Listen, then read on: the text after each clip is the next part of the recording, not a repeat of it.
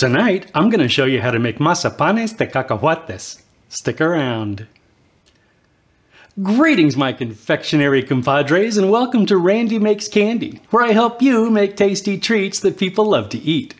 It's almost Cinco de Mayo, so I decided we'd celebrate with a treat that I only recently discovered, even though it's been around for more than 500 years. When I was researching my recent episode on Mazapan, I came across an article about Mazapan de Cacahuate. It's one of the simplest treats you can make, having only 2 ingredients, peanuts and powdered sugar, but as you'll see, there's still a bit of work involved. As always, I'd love to hear about your results if you decide to make your own Mazapanes de Cacahuates, as well as suggestions for other recipes you'd like to see in future videos. For this recipe, I used 1½ cups of peanuts and 1 cup of powdered sugar. Traditionally, the peanuts would be unsalted, but you can use salted if you'd like. I also used a food processor, a 2-inch cookie cutter, a small scoop, and a cutting board. Okay, let's make some candy. Place the peanuts in the food processor and blitz them into a powder. You want to go long enough to bring out some oil because that's what's going to act as a binder, but don't go too long or you'll have peanut butter.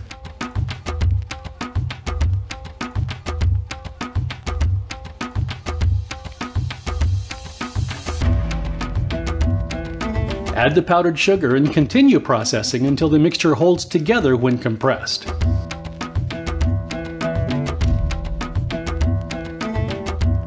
You're not looking for a dough here. Mazapan has a very crumbly texture, so don't overprocess this.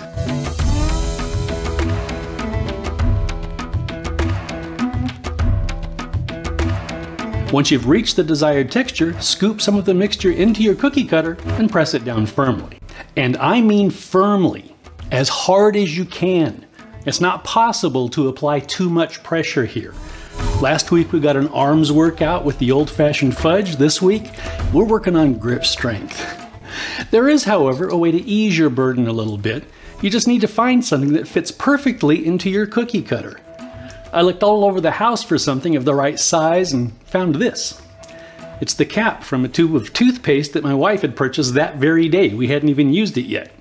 You can use it as a plunger to press the mixture into the cookie cutter, although you'll still need to get in there with your fingers to really press it down. I even made a few by banging on it with a rolling pin, which was pretty effective.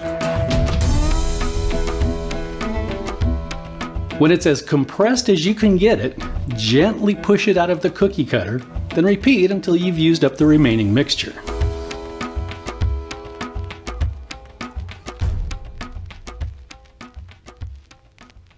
And that's it.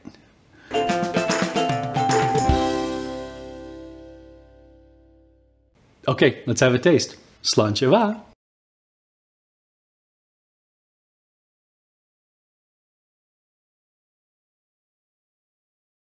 This is really such an unusual texture. It's very delicate and crumbles in your mouth. A little grainy, but not unpleasantly so. The taste is reminiscent of the filling in a peanut butter cup, which makes perfect sense. Speaking of which, I drizzled a little chocolate on some of these, which makes it even more like a peanut butter cup. If you're looking for a simple treat with great flavor, you really ought to try these. Traditionally, the peanuts would be unsalted, but you can use You just need to find something that fits perfectly for